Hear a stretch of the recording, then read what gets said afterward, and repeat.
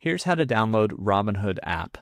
So on iPhone, you're going to want to go to the App Store.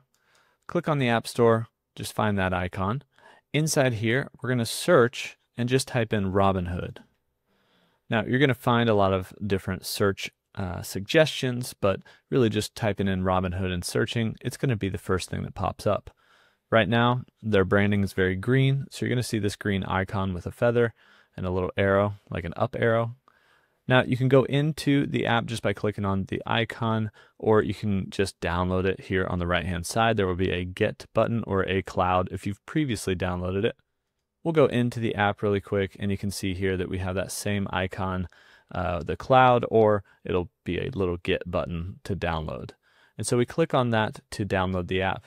Now, it might ask you to provide credentials. This is just the iPhone asking you to sign in or put in your password to make sure it's really you and you really want to download any specific app.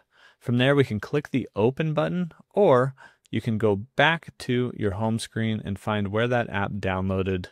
So just swipe over. We see Robinhood right here. We can click on it, and it's going to open up Robinhood. Now, it might ask you to allow or ask the app to disallow tracking on other sites. That's kind of how they can improve the experience or marketing efforts, etc. You can ask it not to track, but then you can log in or sign up to Robinhood, and that is how you can download the Robinhood app.